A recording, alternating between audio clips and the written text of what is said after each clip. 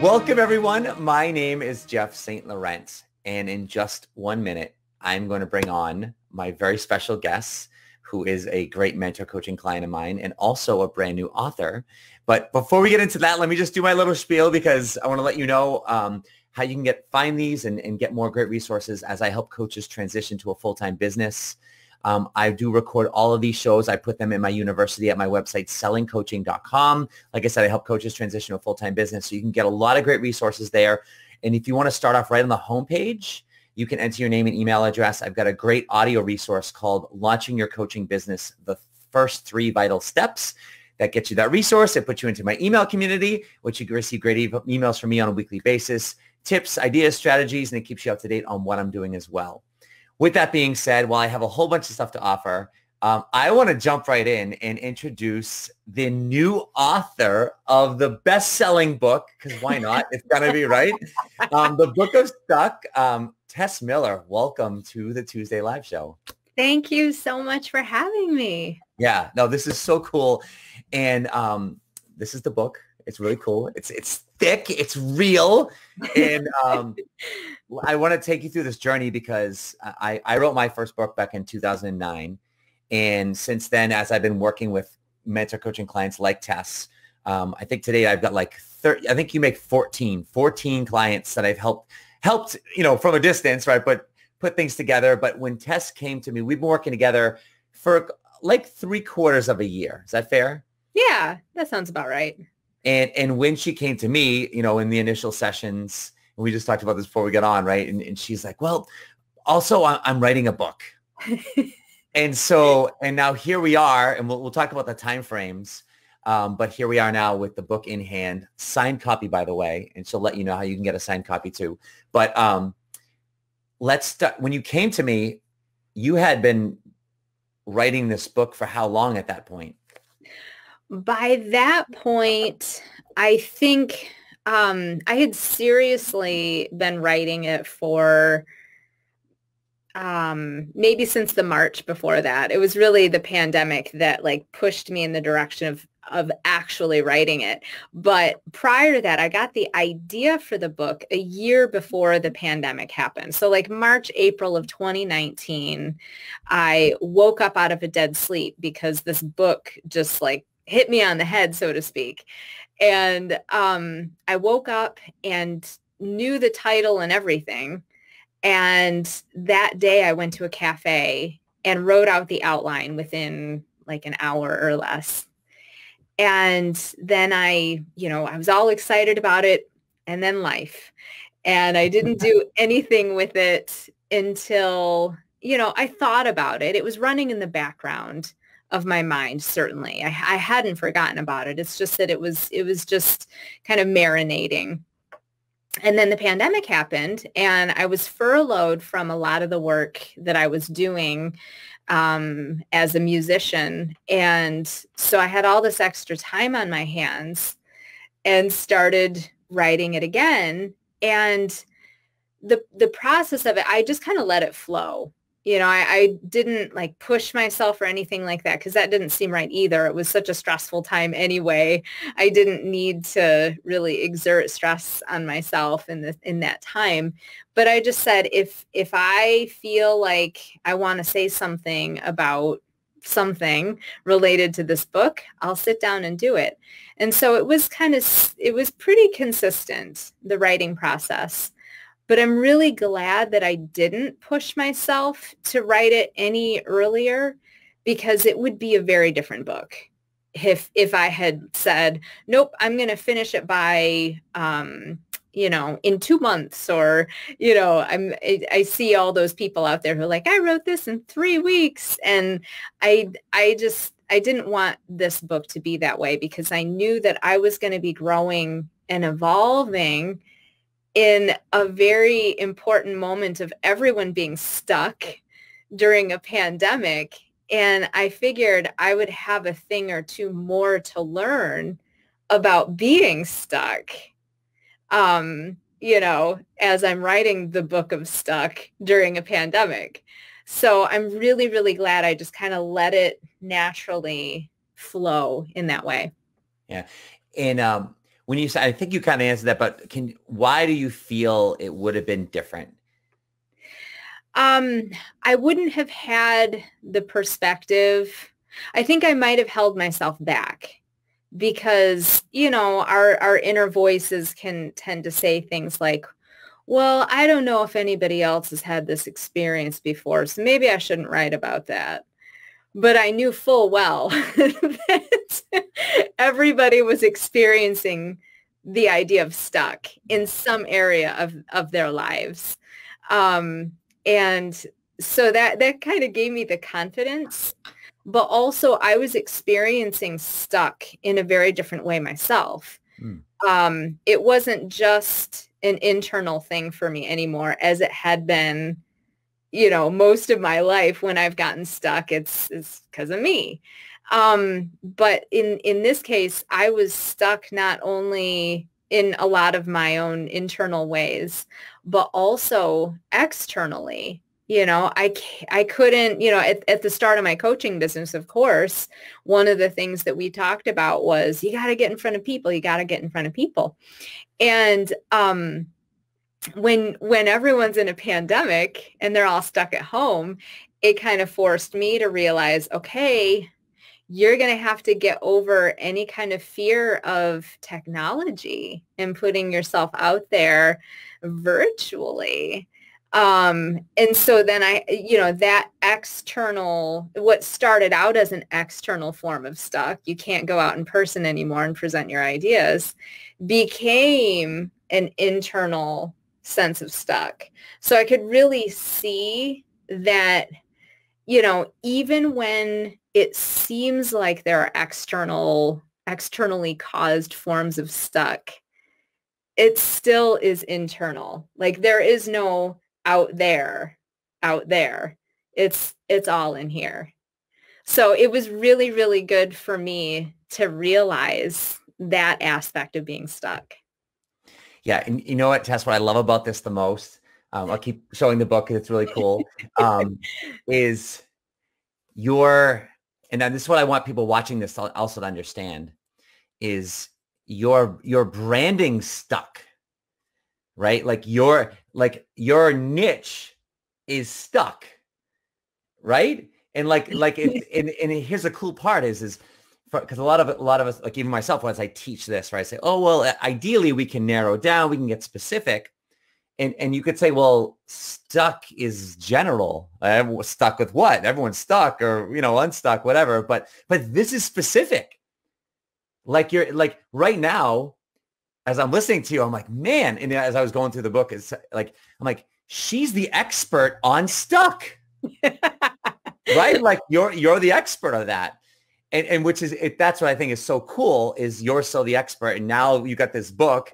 It's just a matter of, people starting to see that, and you can, if anyone's stuck, like you're the person to go to. You're the go-to person because you understand it. You've dissected it.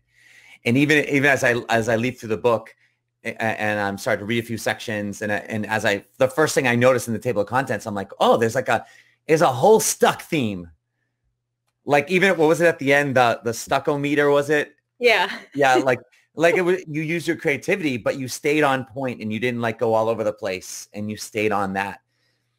Talk about the evolution of it. Cause this is, like we said, probably so really from you waking up out of bed, out of cold sleep, to actually having the book in your hands, it's been like a 2-year process. Yeah. So people are aware of that, time frame wise. Talk about your process of what it really took, like behind the scenes, to actually get this going. Because really the last 6-8 months, or even probably the little 6 months, has been the real push. Like you had the table of contents prior to even meeting me. You had the idea, you had the concepts, but then it was just like, all right, this last probably 6+ months has really been the push. To talk about how you're able to do that with what you're doing with our work with the coaching business, with having a job, and then obviously having a life. Yeah, definitely. Yeah. So, I think one of the things that helped me the most in the process of writing this. Because, you know, you talk to people and you tell them, I wrote a book, and they're like, oh my God, I've always wanted to do that, but I don't know how to get started. And I think one of the things that helped me the most was my underlying intention behind writing the book. I never wavered from that intention. And the intention, ironically, was that I wanted to write it for myself. Cool. And I didn't realize until later, you know, as we've worked together, you have said from time to time, at some point in our conversations, you've said, you know, really one of your jobs, I guess, as a coach and selling your coaching is that you are having conversations with people who are essentially you, just a few steps back. You know, that was one of our first conversations when I was all, what's my niche? I don't know. And, you know, you had that great clarifying conversation with me about that. And it was very obvious. It was very clear. Oh, my niche is really helping people that are me just a few steps back. And so when I realized, and this was before we started working together, when I got the idea for the book, I realized right away, I have to write this book for myself because I am feeling very stuck right now. I had just graduated with my coaching certification, and my life hadn't changed yet. You know, I was still doing all the things that I was doing before, except now I had this coaching certification and I had this desire to get out there and coach, but I was stuck. I didn't know what my next step was going to be in that process. And, so my intention was, okay, write this book for yourself. You've been here before lots of times. You have ideas on how to get yourself unstuck. So put it down.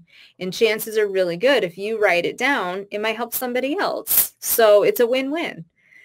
So that was my underlying intention. And I kept coming back to that every single time because stuck is not something that you just work through one time and then you're done with it and you say, wow, that was really awful. I was stuck and now I'm not. You know, we always have a tendency to land back in a place of feeling stuck in various areas of our lives. You can get untangled in one area and then land in a pile of stuck in a different place in your life. And the same tools are going to apply. And so that's sort of what kind of pushed me to keep writing the book and to keep thinking about the book from different angles. And then in terms of the writing process, I noticed myself getting stuck. Ironically, you know, I think I remember various conversations with you of, okay, Jeff, I'm stuck doing this. And it would kind of be funny, you know, like frustrating, but also funny. The irony was never lost on me. But, you know, fortunately, that was part and parcel of that process of helping myself so that I can essentially help other people get through that process. So it was always like the work of writing the book had extra meaning behind it. Because, yeah, it was for me, but it's also for the other people I haven't met yet who could really benefit from this.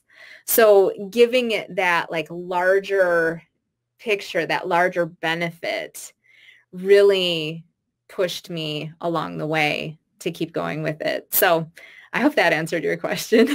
Yeah, absolutely. No, I'm glad you were able to outline that because it's different motivations, right? Somebody like, oh, I'm writing a book for an external reason. And yes, there's plenty of external reasons in terms of the credibility it can give you, you know, what it can do for your business and opening up doors and opportunities, which is now our journey together, right? As I help you beyond from here. But the biggest piece was you did it for yourself. Yeah. And that's what makes it so personal. That's what makes it so real. That's what makes it so powerful. And I believe that's the thing that as you get it out there, and as I'm listening to you now, Because obviously I know certain things, but I don't know all the things. So it's good hearing that, because I didn't understand that part of it for you. And that's going to be we can utilize that very well as we start to market, because, and when you when you do events around the book, it's like, I didn't write this for you. I wrote this for me. And that's what gives you the most credibility, because you're not saying, oh, just because I wrote a book on stuck, that like I'm the master of stuck, right? Like, well, you are the authority because you wrote a freaking book on it, but it doesn't mean you're immune from it. And that's just, to me, is what makes the most authentic, real, and the message even more powerful. Yeah. Yeah. It's so human to be stuck. Like, that's kind of part and parcel of evolution. You know, the most stuck I feel is usually the springboard for getting out of it.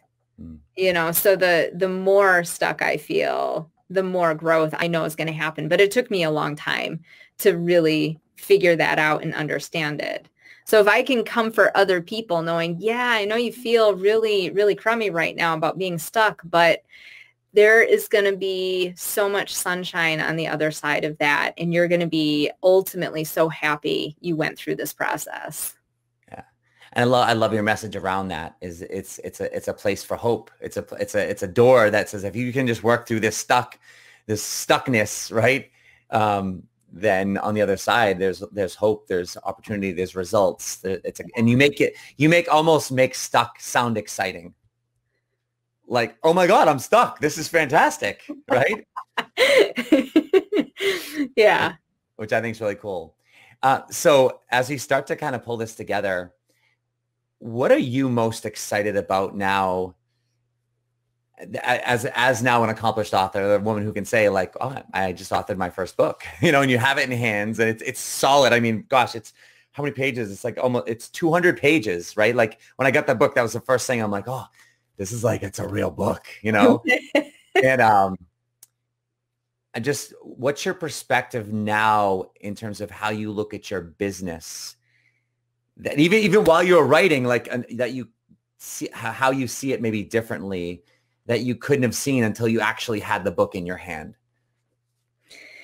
Yeah, I think now having it is helping me get unstuck from my own limiting beliefs of talking to other people about presenting.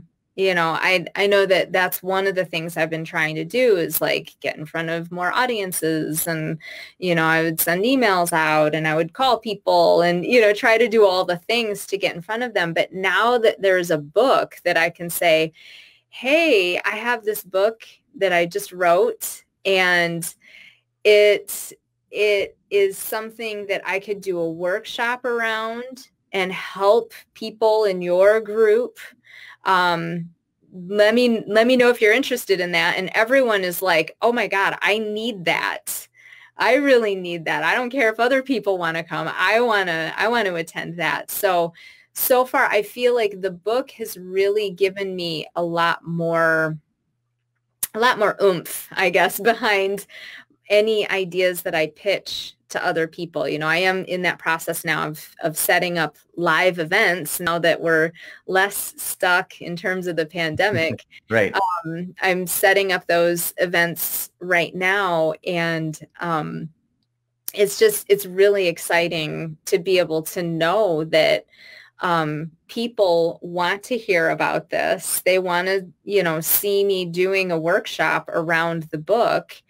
And yeah, it just seems like it's a lot easier to have your conversations be around this other book rather than having it be, hi, I'm a coach and I want to talk to you. You know, that just doesn't, I don't know, that to me, that doesn't feel as comfortable as putting it all on the book in a way.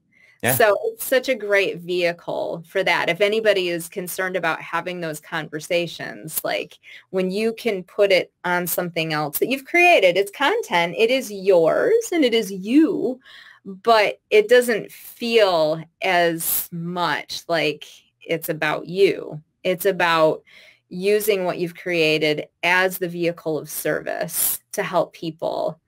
And Yeah. So it's just a lot more comfortable for me personally in that way.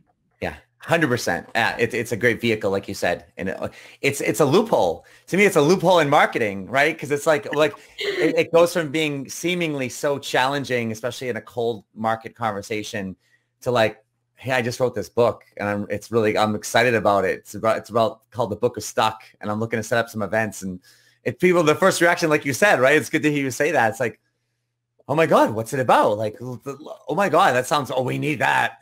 And it flows from there. Whereas like without this, it's like, you just don't have the key. It's not impossible, but it's more Yeah. challenging. Yeah. So Tess, thank you so much for coming on here today, but thank you for being a freaking awesome student, because you, even without this, like, just you do the work. Like, we've been working together now, like, we're closing in on a year as we get towards, the next quarter. But you do the work and you communicate, you give me updates, when we don't have like regular sessions, you're like, hey, here's what I've been doing, and you push through hard things when you're not sure what to do. You ask questions. You're a student, you listen and you apply even when it doesn't feel good or it's uncomfortable, and you followed through with this. And I'm so proud of you. I'm so happy for you. And this is like, it's so only the beginning for you. It's so only the beginning. And I'm excited to see where our journey goes, because I just know in the next year, 2 years, as now we start to unfold this into, it's going to be crazy what happens. So. Well, thank you, Jeffrey, so much for everything. Working with you has absolutely been the piece for me that I needed. As much as I wanted to write the book, it was really knowing that you were there, like, all right, come on, let's do this, but not in an overbearing way at all whatsoever. Like, you really motivate in a very nurturing way that has always worked really well for me. So thank you so much for everything. Thank you so much. And thank you to the people watching live or the recording of this, and hopefully it inspires them to take action, and whether it's on a book or anything in their business. That's kind of the piece about it. And then if they do want to get a copy of the Book of Stuck, how might they do that? So you can give me a link afterwards I can put with the recording, but for right now, like, where could they go to get a copy? Yeah, they can, it's on Amazon, but if they want to order a copy directly from me, they could check out my website, www.tess-miller.com. And they can,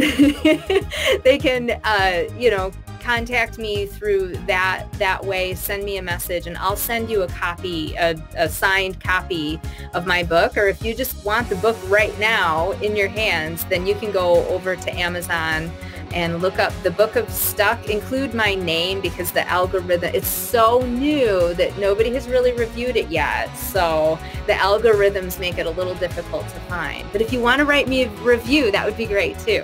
So yeah, so just contact me or get the book off of Amazon.